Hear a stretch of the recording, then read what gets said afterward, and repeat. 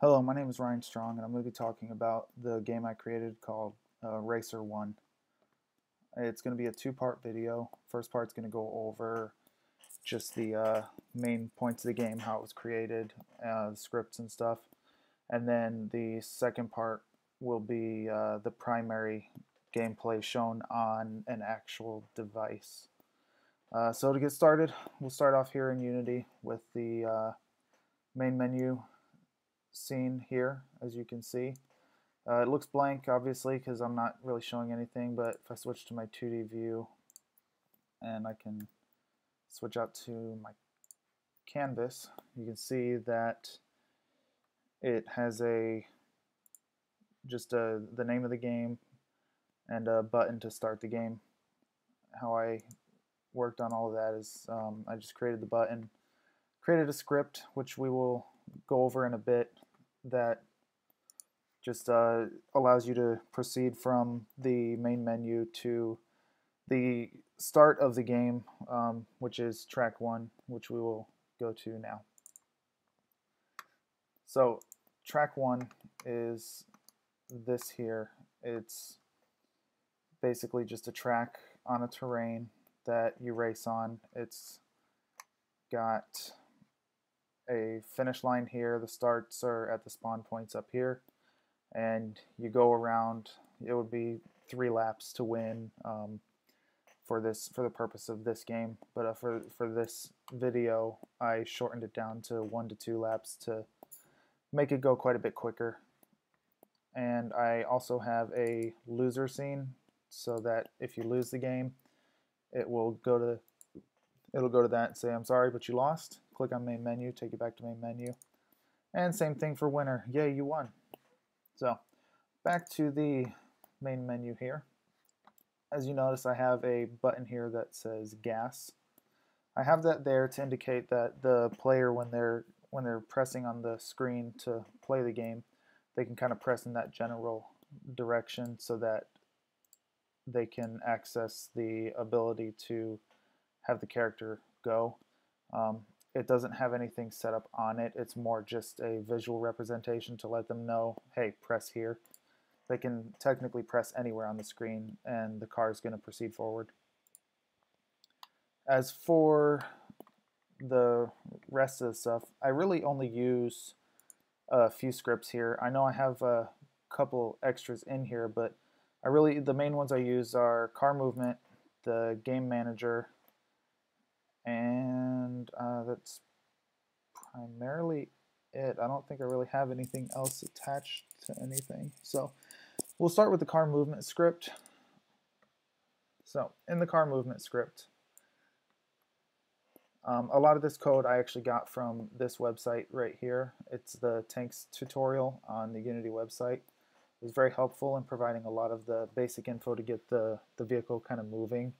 It didn't really help with the turning. I had to mostly do that on my own and with a little bit of help from my instructor, but overall I got it to work. So what I have here is I have this public int mPlayer number equals 1. That's set up because you can identify who's player 1, player 2, so on and so forth later on, once this is set up as a more than just 2-player multiplayer style game. In here I currently have written out as the max speed of 30, but it's set up to show up in the inspector as well, which made it to where I could adjust the values and make it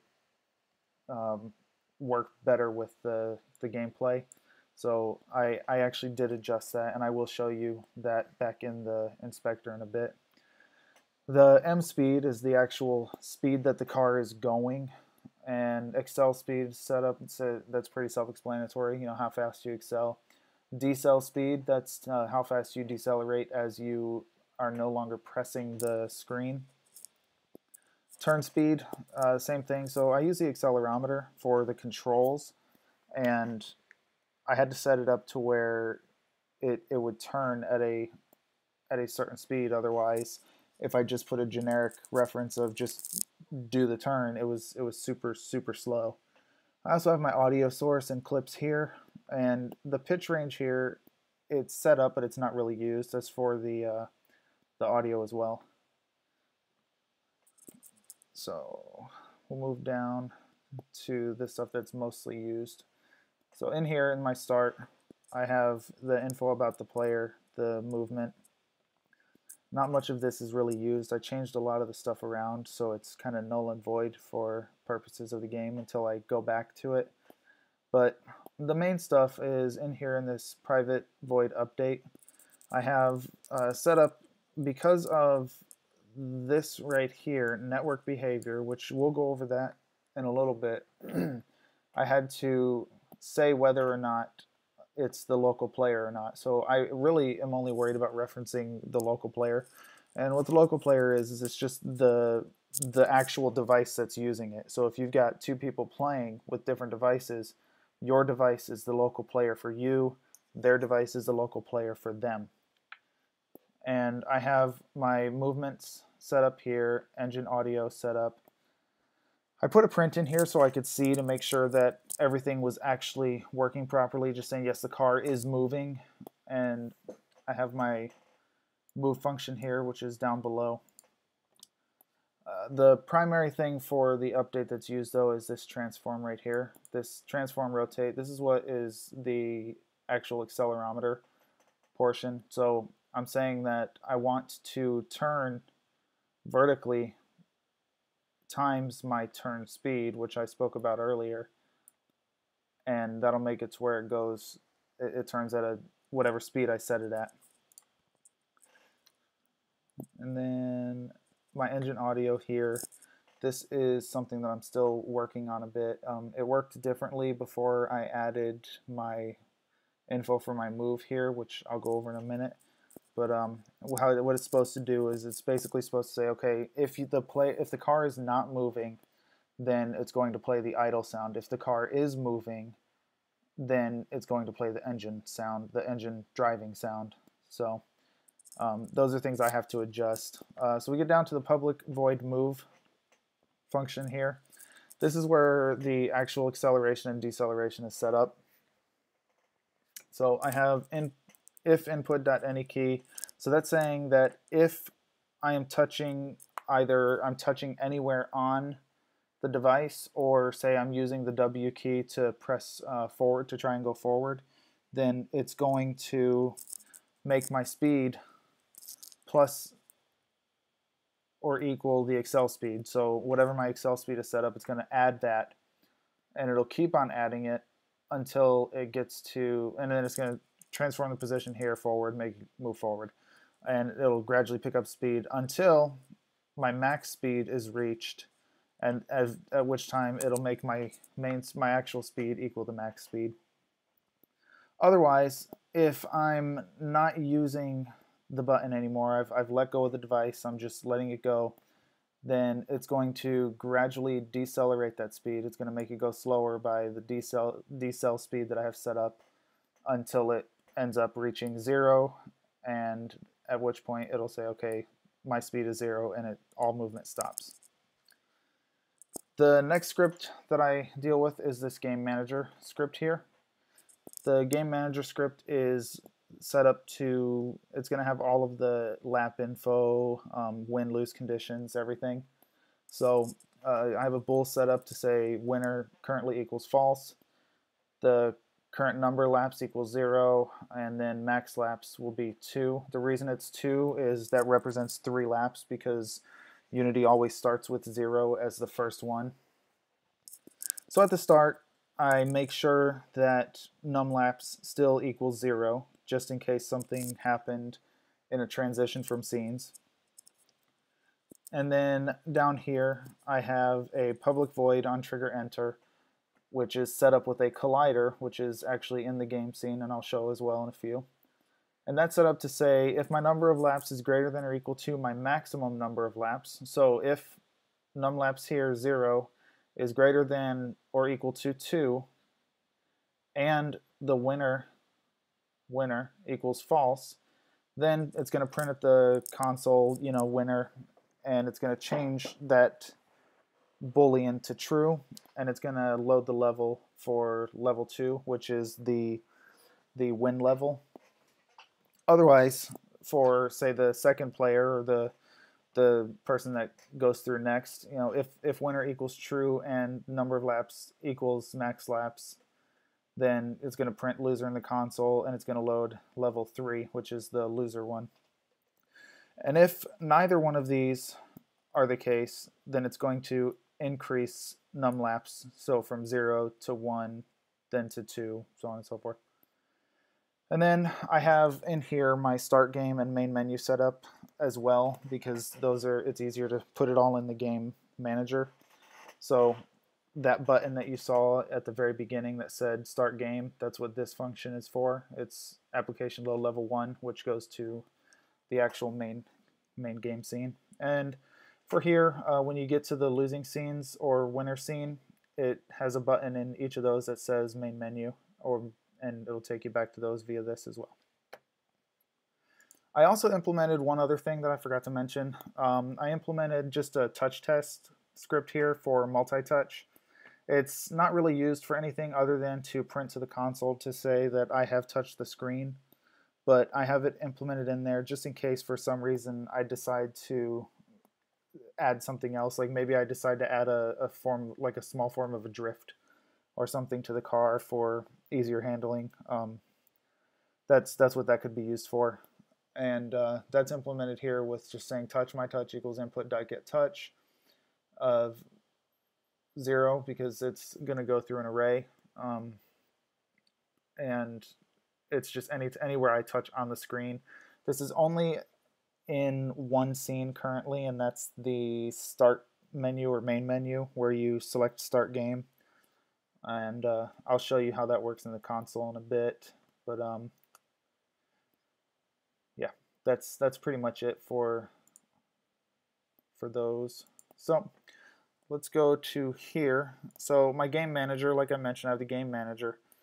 I put the game manager script into the actual empty object that I had created, and I gave it, I actually for this one used a cube, and the reason for that was because it's actually a collider. So you can kind of see it down there, but I'll zoom in on it. It's this real small line, a couple of green lines here that outline the area.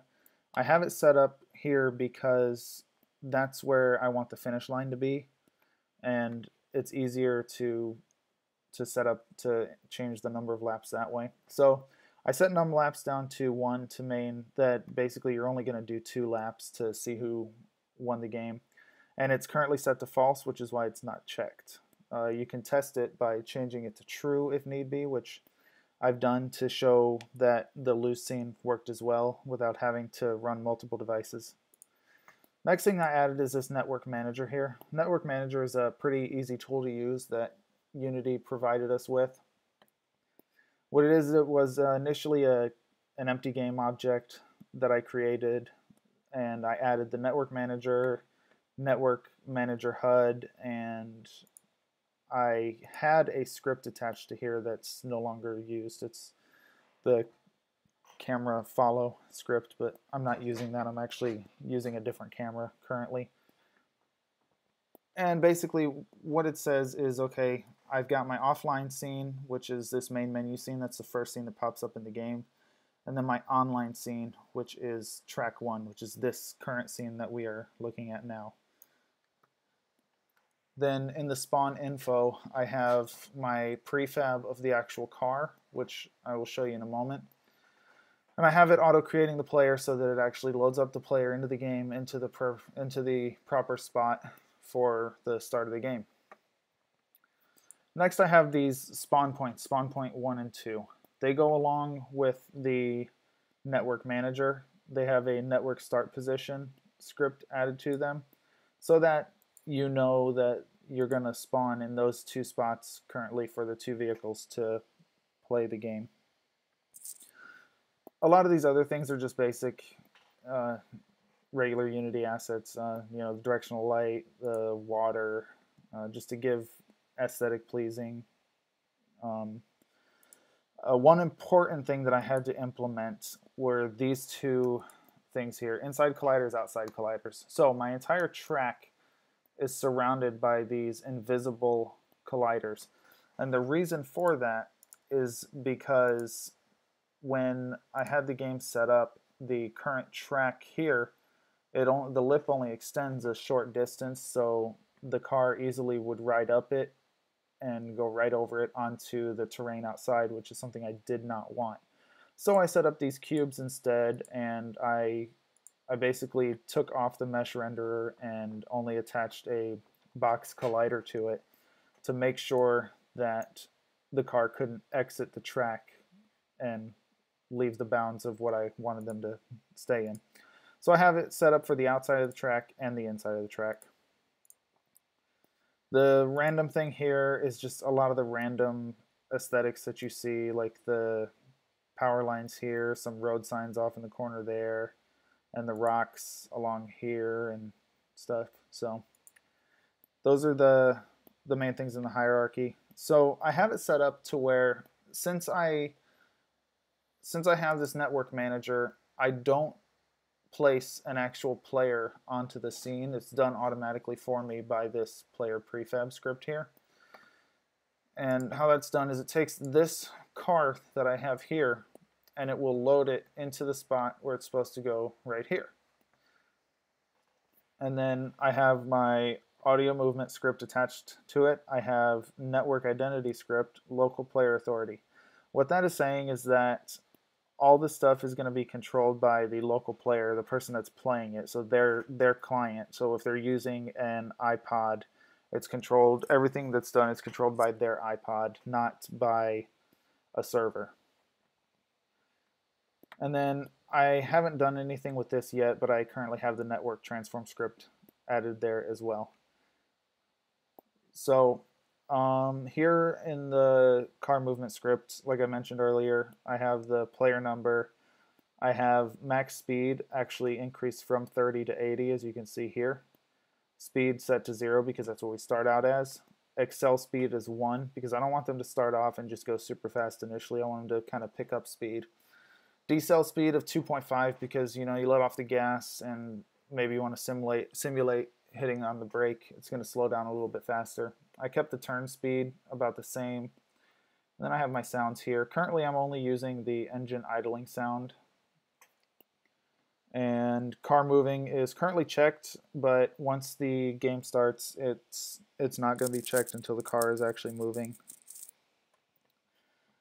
And attached to that, I have the main camera. It's directly behind the car and up a bit as if it was kind of a third-person view, just to make it easier to follow the car around the track. And I think for the most part, that's pretty much it for these main assets. So let me show you what the network manager does here. So since we have the network manager in, when I hit play, what it does is it's going to bring up this screen here. It says, okay, scene is missing a full screen camera. That's okay, because that goes away once you decide to pick whether you're going to LAN host, LAN client, LAN server only, or enable matchmaking. For the purposes of this video, what we're doing is we're going to concentrate primarily on LAN host and the LAN client. That's going to allow me to utilize the game that I already have built and just show how both things show up on the screen. Now I won't be able to test it properly with the computer because I don't have any turn ability set up on the computer for using any of the keys, because I'm only using the accelerator or accelerometer, but I can at least give you an idea of what it looks like in a moment. But you click on those and that's what brings it up. So what we'll do real quick is we'll go and look at the game. I'm going to open up 2 copies of it. Windowed 640, that's good. I'll move this one over here and this one right here.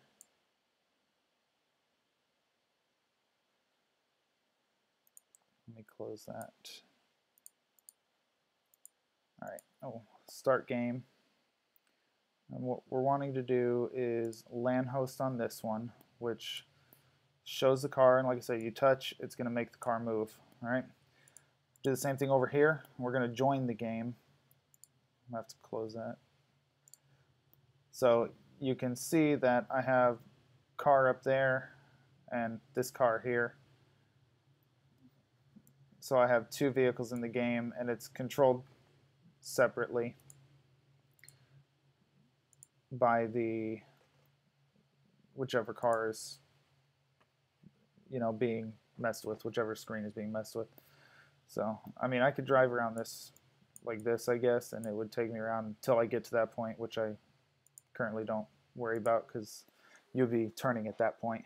So that's for the most part those controls. What I can do is kind of show, without you guys seeing my actual iPod in hand, because that's going to be the next video, I can at least show how the turning works and the control works utilizing a device by just using the device that's in my hand currently. So I'm going to go ahead and hit the button to make it easier. Oh, cancel. Hit the wrong button on the device. Alright, so I can turn left and right, and then I just press on the pad or on the device, and it helps me to move.